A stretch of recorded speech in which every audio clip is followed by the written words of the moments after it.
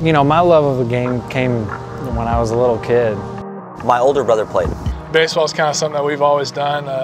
My dad's sitting right next to me. We can't see him, but he made me love this game. It starts with my father.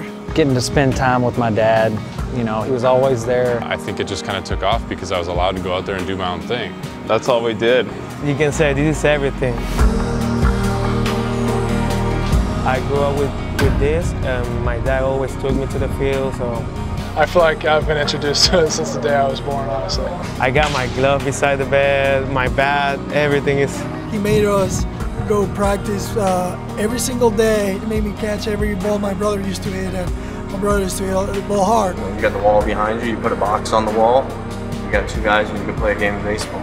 You know, I kind of miss those days, and that's the highlight of my life, just being able to spend family time on the baseball field and just enjoy being around my father and my brother. I played quarterback in football, so I had a pretty decent arm, and I guess if you're given that ability, you might as well use it to the best of your ability. I grew up going to baseball games.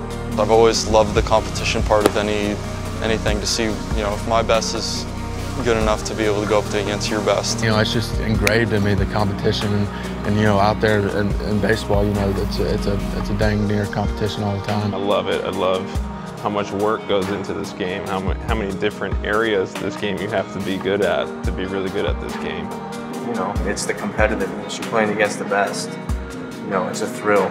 It's fun. It's constant adjustments. That right there is probably the biggest thing, you know, as far as why I love the game.